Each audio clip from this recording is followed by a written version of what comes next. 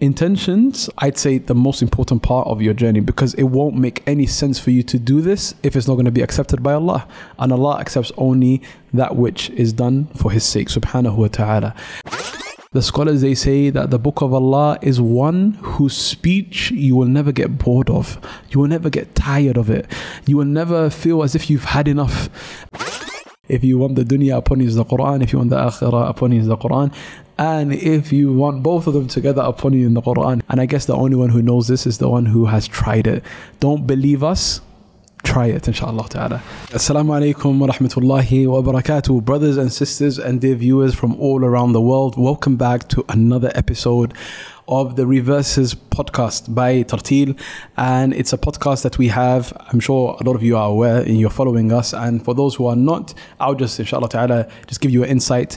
It is a podcast that we have put together in order to help our brothers and sisters become inspired to start their journey with the Quran. And if they have already, for them, inshallah ta'ala, to even be inspired even more.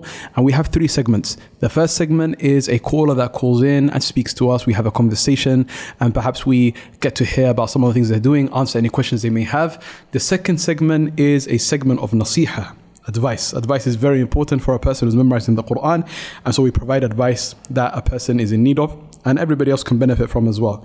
And the final part is a Hafidh of the Quran that speaks to us firsthand and tells us about their life with the book of Allah subhanahu wa ta'ala. We're going to get started straight away and we're going to invite on our brother Abdul Rahman. Assalamu alaikum wa rahmatullahi wa barakatuh, Shaykh.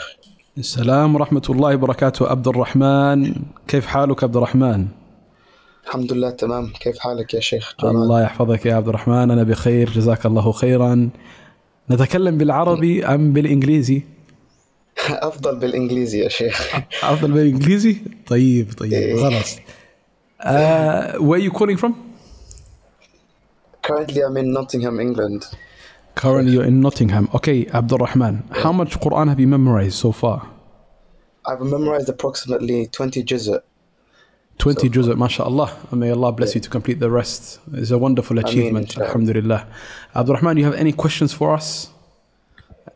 I don't know, I guess my biggest question would be, because currently I'm in my last year of school, so I want to know, like, what do you think would be the most effective way to balance memorizing Quran and like doing my muraja at the same time as my studies at the same time, you know? The most important thing, Abdul Rahman, before I tell you the answer to your question, what's your method right now?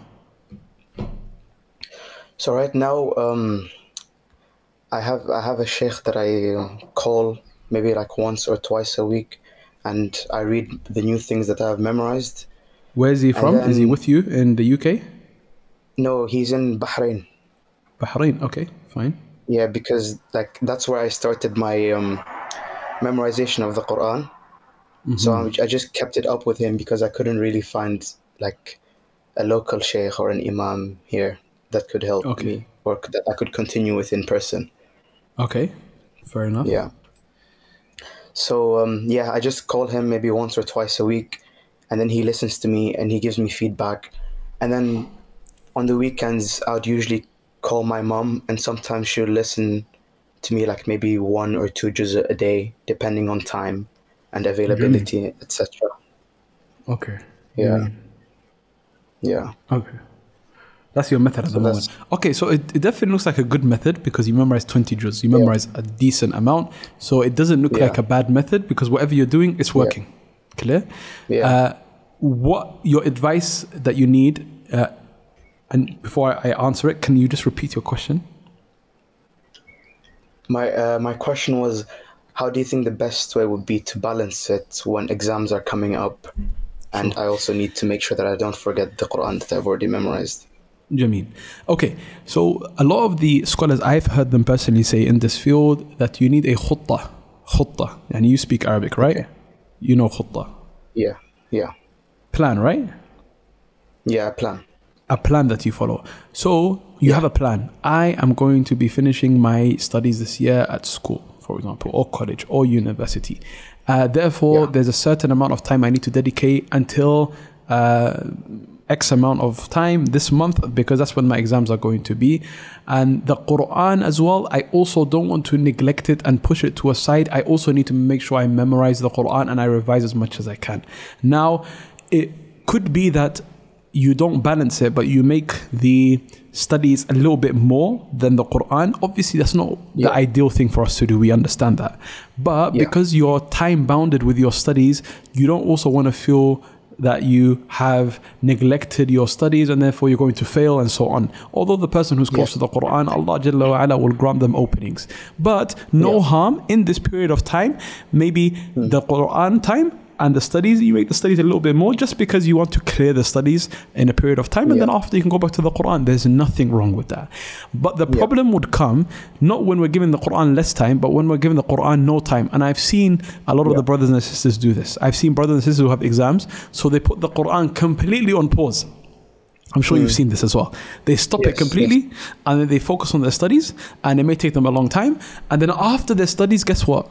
They don't even come back to the Quran. Because they've been out of it for so long, it's hard to get back into the routine. You see? That's the worry. You don't want to do that. What you want to do is, you know what? No matter what. Exams, no exams. Family, no family. Commitments, no commitments. The Quran doesn't disappear. I may reduce the time a little bit just because I'm stuck with my exams. No problem. But you don't want to let go of it completely. And the scholars, they say that which can't be achieved completely, you shouldn't leave the majority of it. If I can't achieve the full amount of time of Quran, I don't leave all of it. I do what I can, inshallah ta'ala. That's what I would say to you. Make a khutbah, make a plan, and then if you're very restricted with time because of your exams, no harm reducing the time of the Quran a little bit. Like we said earlier, we don't normally do this, but we do it now because we have this deadline we want to meet, and then after that we move on, inshallah ta'ala. Barakallahu feek, Abdurrahman. I'm going to move on to the next caller because we have a lot of people who are with us, and it's our brother Muhammad Kamran. Jazakallahu khairan, Abdurrahman, wa iyyakum. Barakallahu feekum. Hey, I just wanted to take a moment out in the middle of this podcast to give you guys a quick message. So if you're a regular listener of Reverses, you'll know that one of the most common questions we get asked is about how to structure and manage and organize your memorization and revision. Questions about at what point of the day, questions around how much to revise, how much to memorize, and how to set that plan. The great thing with Tarteel is that we have a memorization planner right within the app. So you can just head over to the gold section of the app and you can let it know that you want to memorize or revise or recite a portion of Quran, and it will give you a plan to follow. And not only does it just give you a plan to follow, but you can actually go into the app every time, click start session, and it will log your session so that you can see that you're sticking to the plan and you can see the plan through. So for example, let's say that you want to revise a juz of Quran every day. Well, then you could just go into Tarteel and set a goal to recite a juz. You can select the portion. So let's say, for example, you've memorized the last 5 ajza of the Quran. You can select those last 5 ajza. You can say, I want to revise those ajza every single day. What out of those, 1 juz. You then create your goal and it will create a system and a plan for you to go in every day, click start session, and you can start revising. So there we have it. Another cool way to use Tarteel AI to ensure you have a stronger connection with the Quran. Now let's get back to the episode. Assalamu alaikum, Muhammad Kamran. Wa alaikum salam wa rahmatullah. How are you, Sheikh Jamal? Barakallahu feek. I'm very well. Have I pronounced your name correctly? GG. In fact, I called earlier. Marf, I just wanted to ask a few questions because I forgot to ask earlier. Hope you don't mind. No problem, inshallah ta'ala. Go ahead. If you ask them in one go, it'll be better. Sure.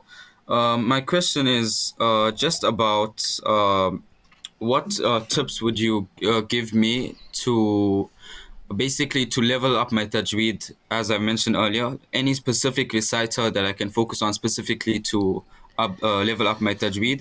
And also, what would you say is the best way to balance out studies and Quran?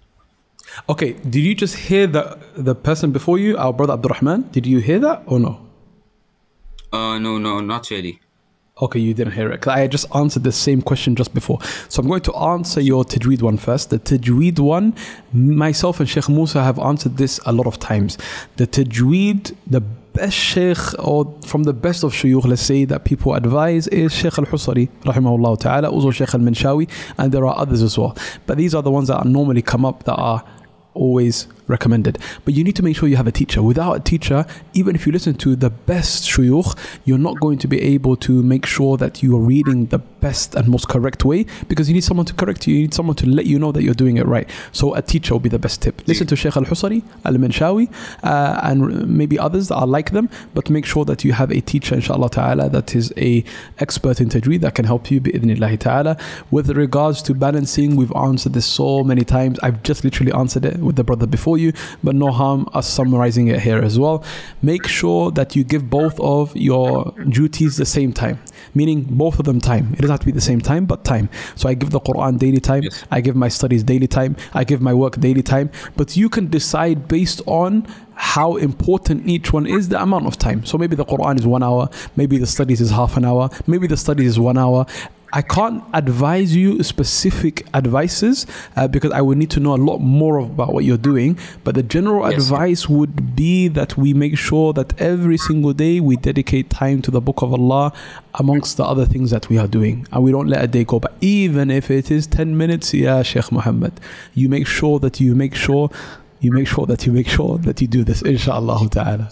Barakallahu feek. Jazakallahu khairan, ya Muhammad Kamran. It's lovely to have spoken with you twice today. Jazakallahu khairan. We're going to go to our next caller, inshallah ta'ala. It's our brother Muhammad. Assalamu alaikum. Wa alaikum salam, Sheikh. How are you, Muhammad? You okay? Alhamdulillah, I'm good, Sheikh. How about you? Alhamdulillah, very well. Thank you for asking. Jazakallahu khairan for calling in. May Allah bless you and be pleased with you. Amen. Okay, so Muhammad, talk to us, inshallah ta'ala. Muhammad's journey with the Quran. How is it looking? Where have you reached? What have you achieved? Alhamdulillah, I've managed to memorize 4 juz. I started in August when my Quran journey. But before that, I memorized 2 juz, and that was juz 15 and 16, half of like both. And I memorized juz amma, and now alhamdulillah, I've memorized the first juz and the second juz. MashaAllah. Allahu Akbar. Allahu Akbar. Alhamdulillah. Alhamdulillah that Allah made it easy for you to go back to it. That's wonderful. So, any questions you have for us now? Now, how can I keep my intentions correct through my Quran journey? Beautiful, beautiful question. Very important one as well, and it always comes up. We get this question asked a lot. Intentions are the most important part of your journey, because it won't make any sense for you to do this if it's not going to be accepted by Allah. And Allah accepts only that which is done for His sake, subhanahu wa ta'ala. So I'd say there's 3 times you need to target in terms of your intention: before the action, during the action, and after the action. Anytime you approach the Quran, before you get started, refresh your intentions. Make a clear intention. Make an intention firstly if you haven't already, and then if you have, then refresh it. Make sure that you are doing it only for the sake of Allah. Istihdar an-niyya, it means that everything else is pushed away. Everyone else is pushed away. Only Allah subhanahu wa ta'ala. And then during, you don't want to have waswas or be paranoid as well, but during the recitation, in case anything diverts your intention away from Allah or your sincerity, just remind yourself that you're doing this for Allah's sake and try to block anything out. And then after that, just have a review when you finish the action. Was this for the sake of Allah? Like Ibrahim alayhi salam. Ibrahim alayhi salam, when he built the Kaaba with his son Ismail, when he finished, you see what I'm saying about finishing? When he finished, what did he say? رَبَّنَا تَقَبَّلْ مِنَّا إِنَّكَ أَنْتَ السَّمِيعُ الْعَلِيمُ. Oh Allah, accept it from us, me and my son. So he wants to make sure that this is done only for Allah's sake. رَبَّنَا تَقَبَّلْ مِنَّا. So you also do the same thing, inshallah ta'ala. That's a nice way of just looking at your action before, during, and afterwards in terms of intentions. Barakallahu feekum, Sheikh. And Well, one yeah, more cool. question. No problem, go ahead. What would you say to someone if they started their Quran journey with incorrect intentions, but they did it unknowingly? No problem. Now that you know, don't do that again. Don't repeat it. And what you don't know, what you do without knowing, unknowingly, Allah will forgive, inshallah. If it wasn't intentional and you weren't aware, bi'idhnillahi ta'ala, Allah Jalla wa ala will forgive you for mistakes and that which you do unknowingly, like the hadith has come. Barakallahu feekum ya Muhammad. We're now going to move on to the segment of our nasiha, our advice, inshallah tabaraka wa ta'ala. There are so many things that we can mention about the book of Allah subhanahu wa ta'ala, and the book of Allah Jalla wa ala. We will finish speaking, and what we have to speak about will not finish. What can we say about the Quran today in this episode? It is that the scholars, they say that the book of Allah is one whose speech you will never get bored of. You will never get tired of it. You will never feel as if you've had enough. Uthman ibn Affan from the Sahaba, a great companion, the third best Muslim in fact after the Prophets, he used to say, لَوْ طَهُرَتْ قُلُوبُكُمْ, if your hearts were pure, you will never be satisfied from the book of Allah subhanahu wa ta'ala. Never. Imagine something that you just want more and more and more and more, and you don't become sick, you don't become tired. Whatever we get in this dunya, there's a limit that we can have. We are limited, we're human beings. But the book of Allah, no. So long as we are healthy spiritually, subhanallah, we would need more, we would want more, we would desire more. We will never ever suffice with something being enough. But this goes back to the heart. And Allah tells us in the Quran that this is where the Quran resides, in the hearts of the people. بَلْ هُوَ آيَاتٌ بَيِّنَاتٌ فِي صُدُورِ الَّذِينَ أُوتُوا الْعِلْمِ. The Quran is clear-cut verses, and it is found within the hearts, within the chests of those who have been given knowledge. Allah says, وَإِنَّهُ لَتَنزِيلُ رَبِّ الْعَالَمِينَ نَزَلَ بِهِ الرُّوحُ الْأَمِينَ عَلَىٰ قَلْبِكَ. Allah revealed it to your heart, O Muhammad. So to ensure that we purify the heart as much as possible, that we look after our hearts, that from our hearts we try our best to make room for the book of Allah subhanahu wa ta'ala. If it's dusty, if it's not in good shape, we make sure that we purify it, we cleanse it inshallah, and then we will find the Quran being something we are longing for. As soon as you put it down, you want to pick it up again. It will be something that is always with you wherever you are, bi'idhnillahi tabaraka wa ta'ala. And I ask Allah subhanahu wa ta'ala to make the Quran a part of our lives day in and day out, and make us inseparable from his book until he reunites us with the Prophet ﷺ, the Imam and the leader of all of mankind, and the greatest soul to have ever become close to the book of Allah subhanahu wa ta'ala. Jazakumullahu khairan. That's it for me for this segment, and we're going to move on to the next segment where we are going to have a Hafidh call in, inshaAllah ta'ala. Muhammad Umar, assalamu alaikum. Wa alaikum assalam wa rahmatullahi wa barakatuh. How are you, Muhammad? Alhamdulillah بخير. كيف حالك؟ Barakallahu feek. Alhamdulillah, I'm also well. You memorize the Quran? Alhamdulillah, yes, I'm still strengthening. Alhamdulillah, that's beautiful. That's beautiful. May Allah Jalla wa Ala allow you to complete the Quran's revision, and allow you to solidify it, and allow you to achieve more than what you intend to achieve. Inshallah ta'ala, it's beautiful. Even if you memorize the Quran, there may be gaps. It's still beautiful that you got to the end of the road. Alhamdulillah. So my go question ahead, Muhammad. was how do I go about trying to attain the manners of the people of the Quran? Okay, how do I go about attaining the manners of the people of the Quran? I would say try your best to read about it. Do you understand Arabic? Yes. Okay, so you heard of the book At-Tibyan fi Adabi Hamalat al-Quran by Imam al-Nawawi? Yes, I just finished studying actually. Okay, Jameel. Now it's about implementation. Now it's about acting by what you have learnt. Al-Imam al-Ajurri, he also has a book that's similar, that speaks about the akhlaq of the people of the Quran. These are the books that you have to study and go through and take your time to implement it. Now, these books, when you go through them, it's very important that you take it bit by bit. So what do I mean by that? A lot of people, they study them from cover to cover, they finish the books. But it's more about for them just reading and studying, but they don't implement. But these books have been designed to be implementation books. Meaning, okay, today this is what we have learnt. This is what I need to now give time to. Even if I leave the book for a few weeks, I need to implement this first point. Once I implement it, I start it, I make it a part of my life. Next point, next point. You see, when you do it like this, then it becomes a part of who you are. And this is how even the Sahaba, they interacted with the Quran. I'm sure you've heard Umar radiallahu anhu. There's also reports on his son Ibn Umar. They spent so much time on Surah Al-Baqarah. You heard this, right? Surah Al-Baqarah, years upon years they were studying it, because they weren't just memorizing it. They were making sure they implemented every part. Like the Quran itself, 5 verses, they would memorize it, understand it, implement, move on. Some of the reports, 10 verses, understand, memorize, understand, implement, move on. With these books, you've just finished studying it, my best advice would be try your best to implement it bit by bit, quality by quality, characteristic by characteristic, inshallah. And something that's I guess obvious, but a lot of people don't do it, is dua. Ask Allah to perfect your character. You know, this is a dua that we should make. Oh Allah, the same way you have perfected my creation, perfect my character, is a dua from the Sunnah. We should make this dua all of the time. Oh Allah, give me the character of the people of the Quran. Oh Allah, make me like the Nabi sallallahu alaihi wasallam. Kana khuluquhu al-Quran. That's so powerful. You reach the level where people are now witnessing for you that you are a person who has the character of the Quran. That requires practice and it requires dua from Allah subhanahu wa ta'ala. And may Allah give it to you and I and all of the brothers and sisters. Muhammad, you're still with us? Yes, barakallahu feek. That answered my question. Has that helped, yeah? Okay, do you have any other questions? One small question is, I tend to make mistakes in the ending of certain words when they, for example, an example I can give to clarify is, for example, hayat al-dunya. I might get confused if it's kasra hayat al-dunya or sayyi'ah when if it's kasra or fatha. So this is the most mistakes I make in my memorization. So is there any advice for these small tips? There's no advice except repetition. كثرة التكرار. The tongue will get used to it if you keep repeating it, and the tongue will be able to differentiate. This is this one. This is dhamma. This is kasra. This is like this.